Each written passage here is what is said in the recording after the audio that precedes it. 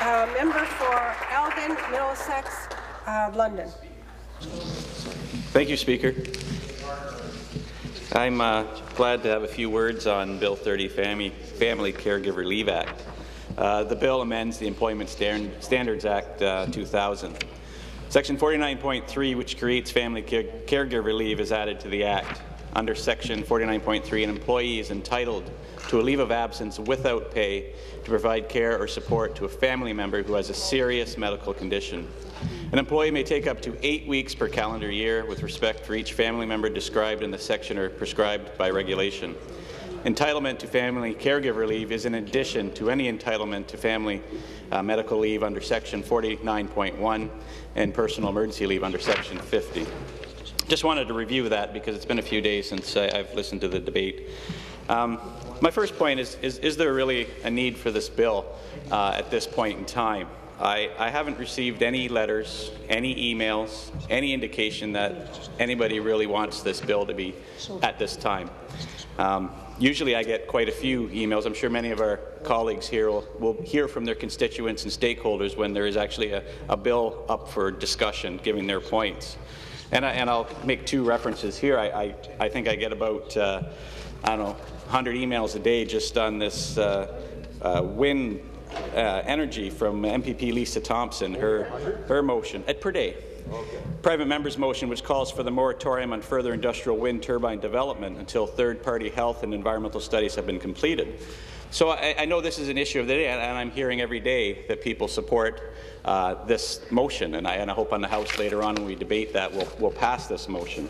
But as I'm saying, they are letting me know.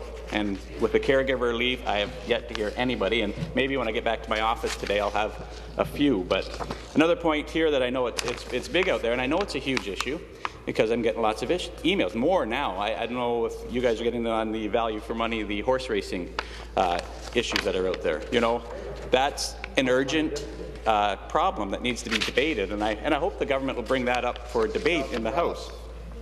Well, exactly. I mean, I'm hearing here that the government, at the end of the day, is taking in over $1 billion that they can spend on health care education, and with one fell swoop of the pen, they're going to break an agreement that's revenue sharing, and that $1 billion is going to disappear. And I don't know where they're going to get that money to replace their costs in the health care education. But I mean, these are just various issues that actually come across my desk. And again, as I've made earlier, I have yet to hear a support or a yay or nay on the Caregiver Leave Act. And I'm just wondering, I mean, I think the government works under perception. They want to give us the perception they're actually doing something when actually, yeah, they're ignoring the economy, the jobs, things that we need to be dealing with. They go on the perception that they're doing something, so they'll say they're discussing, they're passing these laws. It's something that's good for Ontario, working together, their usual spin. But they also tried perception on other issues, like Orange. They say Orange is under control. There's no problems. They've replaced the board of directors and everything's hunky-dory. But really, in the perception, Orange has been a total disgrace to our province. And I think Mr. Smitherman, when he wrote the legislation, made huge errors, and the government has not picked up on them over the 7 or 8 years. E-Health's another one. Perception on our deficit, no problem. We're actually this year. In their economic statement, they said they're ahead of projections on the deficit. It's $16 billion instead of $16.5 billion. The debt, no problems. But you look at Drummond report, and we're headed to a $30 billion deficit in 4 years and $400 billion in debt. You try to run this government when you're $400 billion in debt. You think the services are suffering today. You wait in 4 years' time at what services are really going to be like. So we need the government to stop living in the world of perception and just giving people that were working, giving this caregiver lack. We need them to start working on some hardcore issues. The other thing I've noticed in recommendations, or reading about this is the 6th new leave of absence introduced in the past 7 years. 6 in 7 years. What have they done for job creation? What have they done for fixing the tax structure in the last 7 years? I haven't seen it. I think before I personally dissect this part of the bill, is this bill itself is sloppy. There's too many open-ended questions, not enough definitions, I think it should be pulled back and rewritten. I think it's a sloppy, sloppy bill. But I'll dissect parts of the bill. Parts of other bills. Personal emergency leave, declared emergency leave, family medical leave, reservist leave, organ donor leave. Personal emergency leave, just to review that one. There's actually a cutoff there for small businesses. If it's 50 or more employees, this leave affects. And there's got to be a reason why there's a cutoff for small businesses. And I think it's pretty obvious that businesses with few employees, it finds harder to replace staff that leave. And while I support the personal emergency leave, I'm glad that there is a cutoff there for small businesses. And it has a definition of an emergency, and it's limited to 10 days. I think any business can get by with an employee leaving for 10 days on short notice. I think that's fair, and I think that was a good idea, and that's a good leave. Family medical leave, 8 weeks are allowed, which it's fine. I mean, we do get emergencies, and there's a clear definition of why you can leave.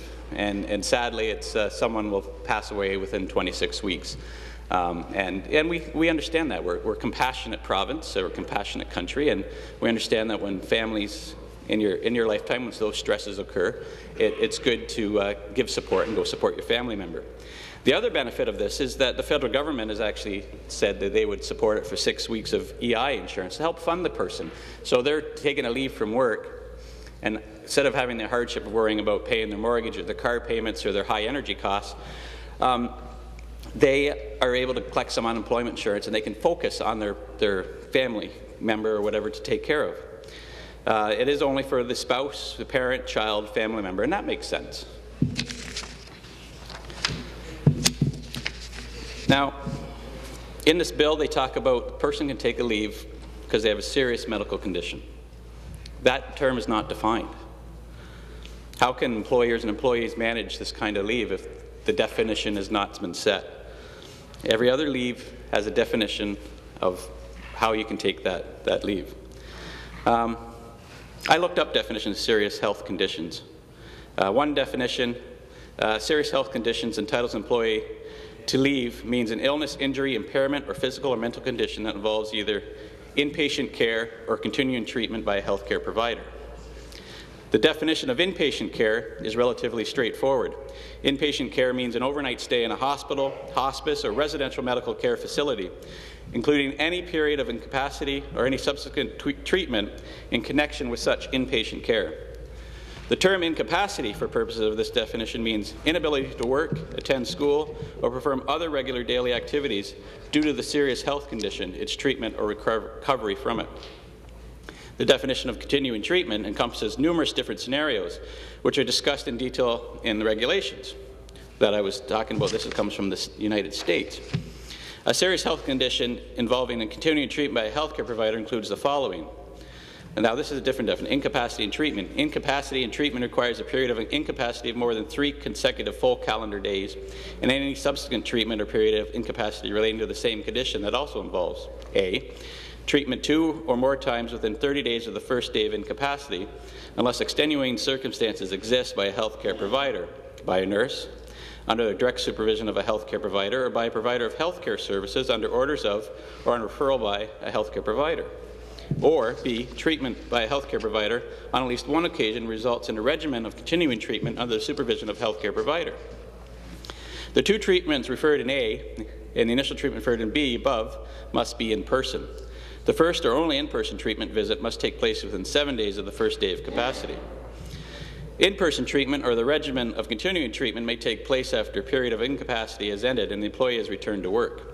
Therefore, leave may not have qualified for the leave of absence leave at the time it was taken, and it may later meet the requirements of the leave and need to be retroactively designated as such. Confusing. Where's the definitions in that? And it's leading to problems in this area in the States. What is a serious health condition? I mean, illness, injury, impairment, or physical or mental condition that requires inpatient medical care and continuing treatment at a healthcare provider. Is that emphysema, ruptured appendix, asthma, heart attacks, bad back, arthritis, cancer, stroke, spinal injuries, nervous disorders, any serious injury caused by an accident or on or off the job, emotional distress, Migraine headaches? What is the definition going to be? And I think if you have this bill and you don't have the definition set out, I think that's truly unfair to employers and employees, those that are wanting to take the lead.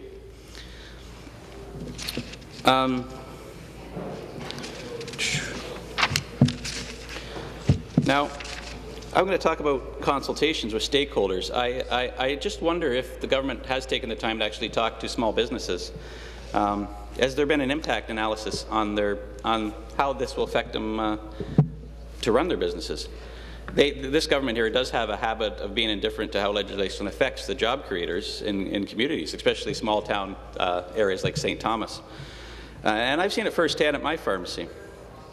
Our party here has campaigned on a promise to bring about a small business bill of rights, and I fully agree with it. And the main point was to consult with businesses before any new legislation or regulation is tabled, so the fact that it'll be known how a regulation or legislation will affect a small business.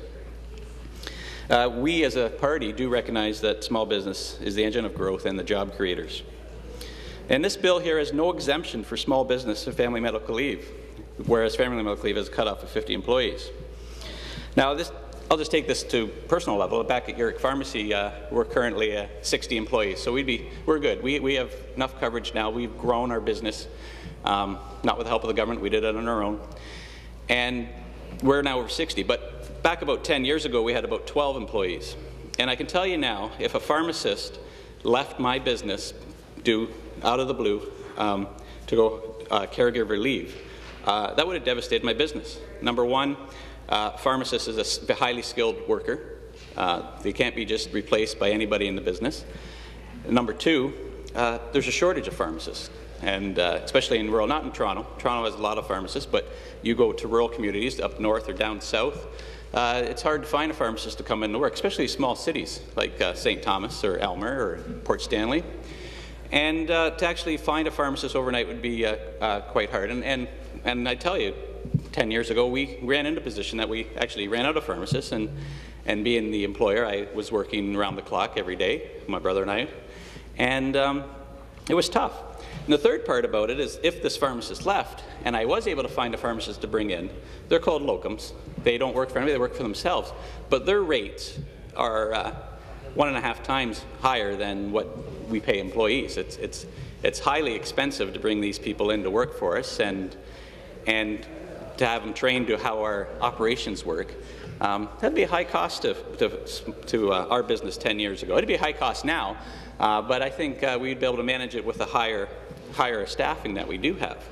So I just wonder if the government actually thought about how economically this could be devastating to small family-run independent businesses out there.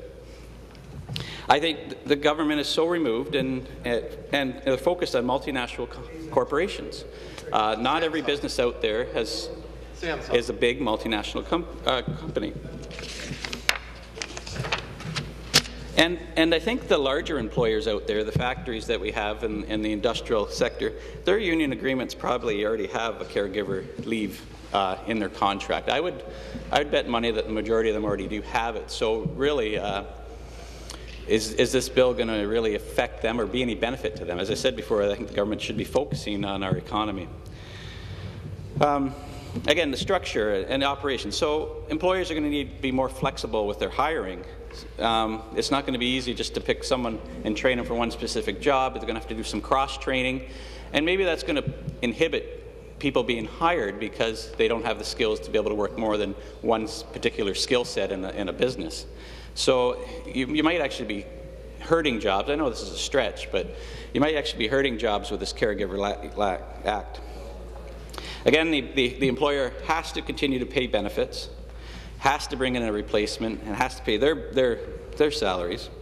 And in this day and age when costs to businesses are high, those that are running borderline, this might actually put small businesses out of business. The Auditor General report states electricity bills will rise 46% over the next 5 years. And I think that cost alone is going to be hard enough on businesses, let alone pulling away staff. And the questions that they ask, like how long do you hire? I mean, a person can take a week at a time, up to 8 weeks. do you hire for a week? Do you hire for 8 weeks? And then someone comes back in 3 weeks. You got to double, and then you got to pay them out. I think they need to sit down, review this bill, and actually call up some small business owners. I'll give them a list, and they can call them up, and they'll get first-hand, and they'll get an honest opinion from these business owners, because they don't like government either way, opposition or the sitting government. They don't like government being involved in their businesses, and they'll tell you up front how bills like this would affect their businesses. Absolutely. I also have a concern, the agricultural sector. I mean, this type of bill, especially during the spring planting and the fall harvesting, if an employee does leave on that, the fact that the farmer has to go find someone to replace them. And in rural Ontario, I don't know if there's really that many out there that pull in to help with the harvest, let alone for them to pay. If it's a bad harvest year and their yield is down, and yet they still have to hire someone to come in, that might actually have a higher cost. I also want to talk about the financial crunch that this bill could have on people. The fact that the government has only expressed an intention to press the federal government to offer employment insurance benefits. So they're putting forward this bill for us to pass, and they're going to expect people to leave work being compassionate, but they're not going to have any employment insurance for them to cover them in their paying their mortgage or paying food and that. So I think the right thing to do, the right thing forward to do, would be for this government to actually talk to the federal government and get this agreement in place before the act is passed. I think that's a smart thing to do. It's actually planning ahead, and again, planning ahead, I always go back to the fact that the government needs to start planning for this $30 billion deficit we're headed for, and start dealing with the problems at hand. The federal government is working hard to balance its budget and may not be able to afford extra payments into this Caregiver Act. They might actually just deny it. So you've done this act, good for you, but no one can really take advantage of it, because there's no money for them to live their lives. And the government, as I said, likes to say everything's under control. I have from the Auditor General's report just some words that kind of prove they're not.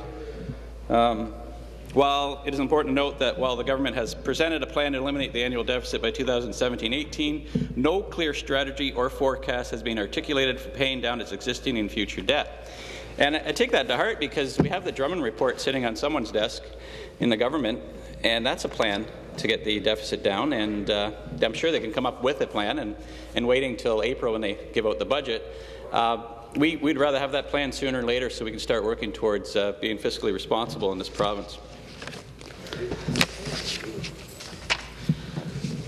Now, the other thing is the minister has talked about, the Minister of Health has talked about increasing home care coverage for people, and I think that's great. I work with a lot of home care workers. I have worked. I'm now a politician. I guess I'm not working with too many right now.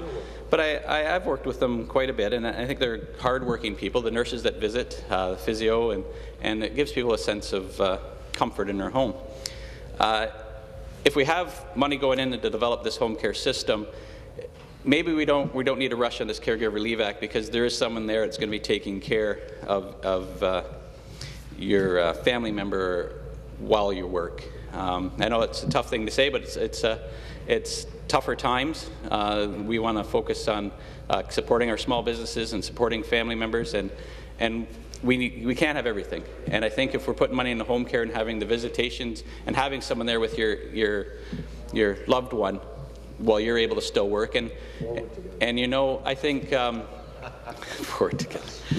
I think as a review, I mean, as a small business owner, and you just took me right out of my talk there, Clarky. I'll take a rest. I could start talking about golf, but I won't. So just a review. We need to define medical illness. We need to protect small businesses, and you need to get the federal government on board with covering the leave. And thanks for your time, and I appreciate your comments.